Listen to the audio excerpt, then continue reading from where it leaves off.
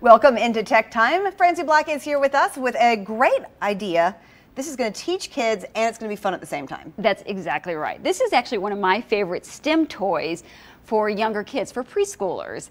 And it doesn't require any iPad or extra screen or getting onto a computer or logging in, but it teaches kids critical skills of logic and programming.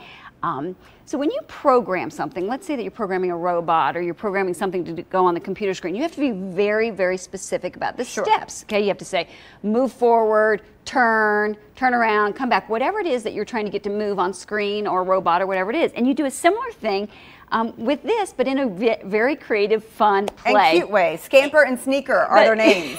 It is so cute. So let's say here is Scamper, and I think I've got Scamper on here. So let's say we want to program Scamper to go say hi to Sneaker, pick up Sneaker through magnet, it touches the magnet, and then pull him back to his home to play with. So we're going to do a really simple little program, and I hope I have it set up here right. But so I'm going to press on him. He's got 4 little buttons that you program with. So I'm going to say move forward, and then move backwards, and then so come back and play. All right, and so I'm going to press forward. Oh, let's see. Oh, don't have him on. There we go. Try that again. All right, so move forward, move backwards, and then go. All right. Oh, you know what? Oh, I didn't do so well right there. Meow, meow. I love this little talk. There he goes. There he goes. I told you it's too complicated for me before we started this segment.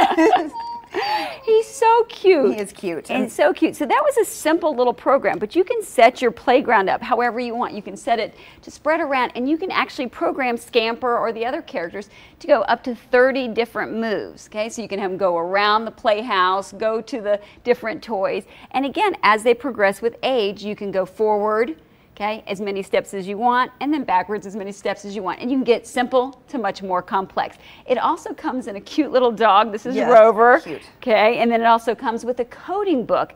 So the coding book gives you ideas and steps. So if you're not sure what you want to have your child do, they can have some guidance. Or if you don't know what you're doing yourself, Exactly. teach your child. And it gives you the exact steps. And so you can come up with your own or do those. And there's also a play mode as well where you don't have to program it, and it will do all kinds of cute things and make those fun sounds. There's a dino, oh, here's the Rover, the dog, okay, and then there's also a dino version, which is Rumble and Bumble, super cute. And so this runs about 40 bucks? And this runs 40 bucks. It's available on Amazon and on the site as well. And then I'll be sending this information out, so if you'd like me to send you the links to it, I can do that. It's at iPadWisdom.com, okay? And I think it's still crazy, but this says 4 and up.